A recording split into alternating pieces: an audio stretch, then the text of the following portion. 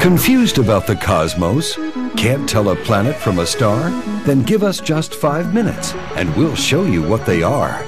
Jack Horkheimer, stargazer, tells you all about the night sky and the biggest show of all, the universe. And now, this week's episode.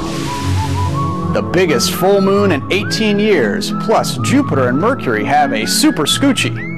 Hey there, stargazers. I'm Dean Regas from the Cincinnati Observatory, and I'll be your guest host this month on Stargazer. And I've got a load of astro goodies for you this time. Let's start with the badly misnamed Daylight Saving Time, returning on Sunday, March 13th. Then pinkish Mercury pays a close visit to giant Jupiter on Monday and Tuesday, March 14th and 15th. Plus, we'll have the closest and biggest full moon in 18 years next week on Saturday, March 19th.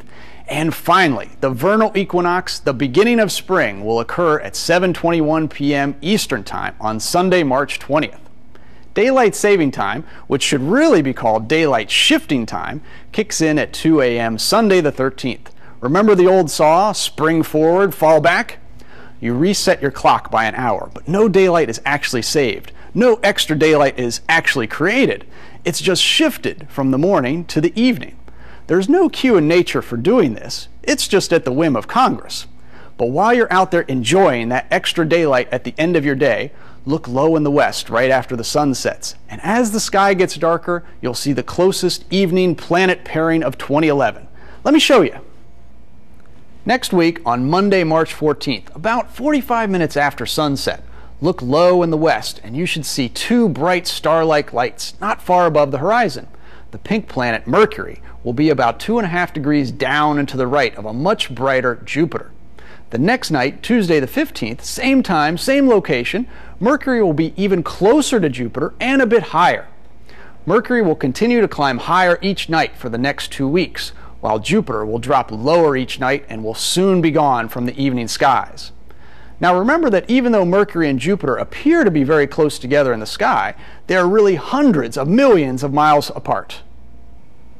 Mercury will be much, much closer to you, a bit over 100 million miles away, while Jupiter will be almost 5.5 times farther away at 548 million miles. Another way to think of it is that next Tuesday, the 15th, the sunlight reflecting from Mercury will take 9 minutes to cross the solar system, so you can see it, while the sunlight bouncing off Jupiter will take 49 minutes to get here.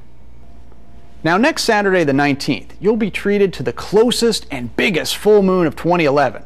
It's not only the closest full moon for this year, but it will be the closest and biggest full moon since March of 1993. Plus it will be the closest and biggest full moon you'll see for the next 5 years, until November of 2016. What exactly is meant by that term full moon? Most of the time, people say that a full moon is a big, round, fully illuminated moon, and the moon looks like this for several days each month.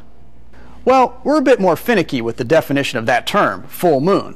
In astronomy, full moon means that the moon's apparent geocentric ecliptic longitude is 180 degrees more than the sun's apparent geocentric ecliptic longitude. Whew, quite a mouthful, huh?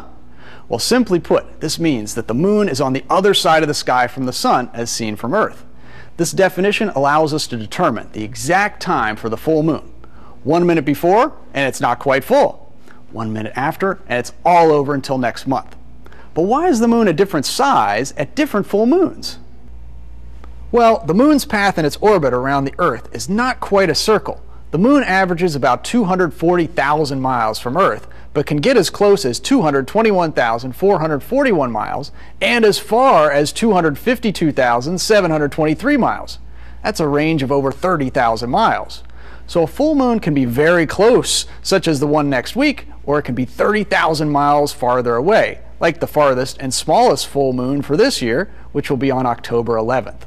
The last time we had a full moon closer than this was March 1993, and the next time will be in November 2016. So be sure to check out this extremely close full moon and don't miss Jupiter and Mercury at their closest. And remember, keep looking up.